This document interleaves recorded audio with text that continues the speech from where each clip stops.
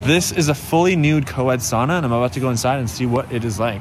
This is a story time about how I went to a fully nude co-ed sauna spa in Germany. Since I can't record inside, we're doing that outside here in Berlin.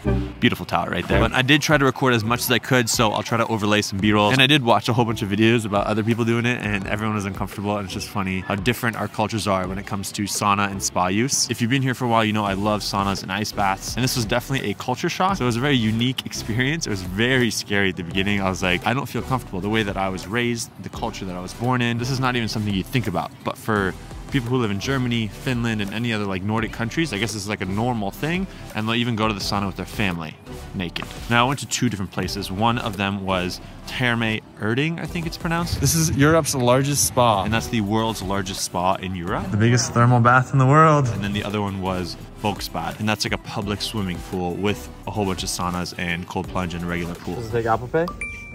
Now they had a lot of similarities. The biggest differences was the amount of saunas and the amount of people and maybe the demographic. Therme Erding seemed to have an older crowd, whereas Volksbad had a mix of a younger crowd as well as an older crowd. So for both places, you walk up to the entrance and you buy your ticket. And they're pretty cheap, surprisingly. It was like 5 to 15 euros, I think, depending on the place you go to. Therme Erding is a water park as well, so that was like very expensive actually. Really important to bring your own towel. Bring 2 towels, one for sitting on and one for showering afterwards. And then bring slippers, sandals, whatever you want to call it. I forgot my slippers and sandals and walked around barefoot, but no one said anything. But ideally you want to be wearing something on your feet. I read a whole bunch of reviews online and everyone was like, oh, culture shock if you're not like a local, if you're not German or from any Nordic country. So that part of that discomfort and culture shock I was very excited for, as well as scared. I feel like it's really important to challenge your beliefs. Sometimes we're raised in these societal and cultural constructs, and if we can just take a step back and challenge those. There's a Steve Jobs quote about everything around you that you call life was made up by people that were no smarter than you. And that's kind of the same concept and philosophy that I was going with in here. Like, this is a cultural and societal norm for me. Usually I'll wear a swimsuit or a towel when you go to the sauna, but going to a place where you're like fully exposed is very nerve-wracking and scary. But in life, you gotta seek discomfort. Thank you, yes, Derry.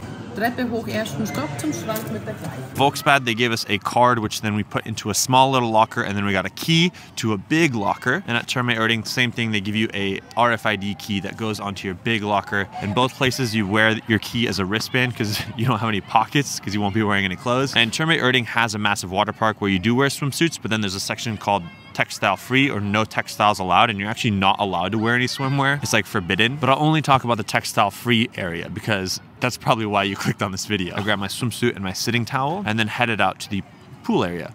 For both places, went and explored the swimming area first, with the swimsuit area. Got a little swim in, got a little warm up in, just kind of had fun in the water and the water slides. And then it was exploring the most challenging part, the part that was going to put me into a very uncomfortable situation, at least for how my brain was wired growing up. I know some of you are going to be like, wow, I don't understand why it's so weird. Welcome to cultural differences. There are lots of things that I think are weird that other people do, and there's lots of things that people think I am weird because I do. And that's just how the world works. That's why I think travel is so important. Go experience different cultures and people and learn about everyone, because that's what makes the world more connected. Anyways, I digress. After putting on the swimsuit, grabbing my sitting towel, we start to walk out, and the first thing you need to do is shower. So this entire place is co-ed. You'll typically shower either with your swimsuit on or without, depending on where the saunas are. And everything's, oh no. In Erding, they had separate showers for men and women. You shower and then you keep walking. At Volksbad, they also had separate showers until the end, which they did not. You'll hear more about that soon. So the first thing you want to do is shower, and then you go to the sauna of your choice. There's multiple saunas. There's like 45 degrees Celsius, 60 degrees Celsius, 80 degrees Celsius. And then there's like ones with humidity, without humidity. Erding had like, I don't even know, 70 different saunas with a variety of different things and like 100 different pools. We were there for like 3 hours and couldn't even explore the entire thing. There was even like a lazy river that started inside and then it went outside, and then there's like a cocktail bar with like a little club area, and there's just so much that you can explore and see. It was absolutely insane. I need to go back and spend like 3 days there just to see it all. But then once you enter the forbidden camera area, you actually have to take your swimsuit off and hang it on a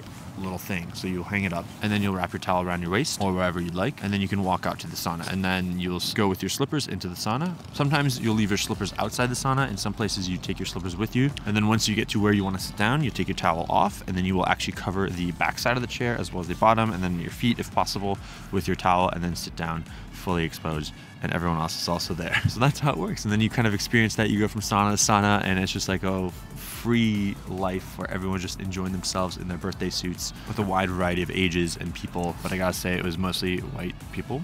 I think I was probably the darkest shade there. In Volksbad, we tried the cold plunge and the regular pool, and then they have showers that you can rinse off at. They're kind of just open showers, and both male and females can go ahead and use these showers, and then obviously anyone who's using that shower, everyone in that area can kind of see it. In Volksbad, it was really cool because there was a big kind of dome shape. It was kind of like a classic Roman architecture, like a Roman bathhouse type of vibe, and there's a massive pool in the middle, and then a cold plunge in the corner, and then a sauna is kind of on each side, as well as showers surrounding the pool, and then a steam room. And inside of the steam room, there's this big jet thing that would steam at you, and if you wanted, you could stand in front of that jet, and it was just like this steam rocket that was just like What I love to do is cycle between like the steam, the sauna, and then the cold plunge, and then take a little bit of a break and just kind of repeat that process. There's also like a lounge area, so after a couple sessions or one session you want to just like rest and relax, you can do that too. People brought books, like they'll sit on the chairs or the benches and lay down and just read a book and hang out and chill. Since I'm always in a rush, we didn't end up doing that at all. Okay, so what were the emotions that I was feeling while I was there? When you first do it, you're so scared. You're like, this is so weird. I've never been in front of strangers in my birthday suit, and we're all just sitting here. It was very nerve-wracking, but I was like, I'm gonna go in with confidence, you know, do as the Germans do, and just enjoy this experience and act like it was normal, which I did.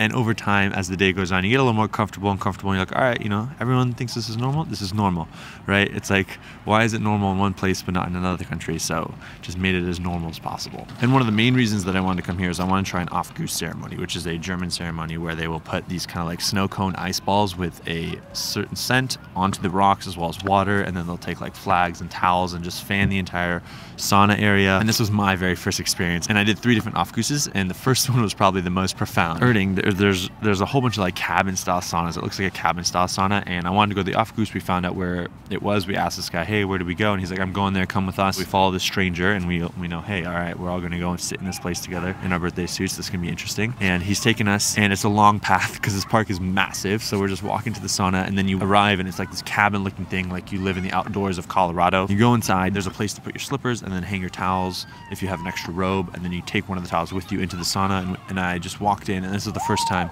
and everyone there is just in their birthday suit. And I was like, do I look? Do I not look? How do I find a seat? I need to look around. And it was so crowded. I was like, all right, where? And then I found a seat, and I just like was like, all right, eyes stuck on the seat, just walked towards that seat. I put my towel down, and I sat down, and I was like, okay, this is a very unique experience, and I feel really uncomfortable, but let's see what happens. And then we just sat there, and then it took a little time, and then 2 ladies came in, and they were kind of the Aufguss ceremony folks who led the thing, and they came in with these massive flags, towels, and a whole bunch of water and ice. And then it just kept getting hotter and hotter, and this sauna luckily wasn't that hot. As they put water on the rocks, it increases the humidity, and that makes it feel a lot hotter, and you start sweating a lot more, and it's harder to handle an environment that's hot and humid. And then there's a point where people just started like leaving, like they couldn't handle it. It was too much heat, and they would just run out because they're like, please exit quickly, because they're kind of like running around there's rocks in the middle that are steaming hot, and then the 2 Aufguss ceremony hosts are like walking around the rocks, putting water on it, fanning it. They had these 2 flags at one point, and they're just like waving these flags to get all the heat everywhere. I was like, this is an experience. And it was fully packed. You're literally sitting next to somebody. Everyone's in their birthday suit, just like lined up. It looks like an auditorium because there's multiple rows, like 3 or 4 rows stacked up in a half circle, like a U shape. And the first song that they played was Bring Me to Life by Evanescence. And I was like, what is this? We're in Germany in an Aufguss ceremony in our birthday suits, listening to Bring Me to Life by Evanescence. I was like, what is happening right now? So then once that ceremony was over, you kind of get up, you grab your towel off the bench, then you wrap it around your waist, and then you walk to wherever else you want to go, whether it's the cold plunge, you want to stand outside in the cold because it was like 0 degrees. So I just stayed outside and then kind of walked around and explored some more and tried some other saunas. Then did a second Aufguss ceremony. This one had no music, much smaller space. It seems like every single Aufguss ceremony is always fully packed. Like every time you go in, you're sitting side by side. And the third and final one, Volksbad, and it was on the hour every hour, and they only had 1 sauna they did it in. And this place was so small that it was getting packed every time. People would go in like 10 minutes early, And the sauna was like 185 degrees. So waiting 10 minutes inside the sauna for an aufguss ceremony, which is even hotter, and like I couldn't get in. There was literally a line outside. But then luckily someone left right before, and then I darted in. I was like, all right, there's this one seat. I sat down, and we're literally like squeezed like all next to each other like sardines. And then the guy walks in, and he has one bucket, and he starts to fill it up. And this aufguss ceremony only lasted 5 minutes. And the sauna was much smaller. There's probably like 20 people in this like really cramped room. And then that was it. And then he said something in German, and everyone clapped. And I was like, all right, I guess we move on from here. Just walking around the space, like some people were just walking around in their birthday suits with their towels over their shoulder, or their towels were somewhere else. And I was like, all right, I guess this is happening. Or you can go hang out in the pool, and it's like a regular pool, like a big massive pool. One of them had a bar, and you kind of just hang out in your birthday suit in the pool. So once we were done with all these aufguss ceremonies and ice and sauna, it was time to leave. As you're leaving, you want to shower, right? So there's a shower area in Erding, which is separated by men and women, and they have like one body wash that you can use, or you can bring your own. So you go to your locker, grab your shower towel, and then go ahead and shower. But in Volksbad, the showers were kind of co-ed. So it's kind of essentially wide open co-ed showers, and everyone just like 5 showers, and they're all just kind of next to each other, and you go up there and bring your shampoo and body wash, and you all just shower next to each other as if that's like a normal thing to do, which it was here. And that was it. So I was like, all right, I guess we're doing this. I just showered and then cleaned up, and then you walk back upstairs, and the locker rooms are also co-ed in Volksbad. And then grab your stuff, put the keys back, and check out.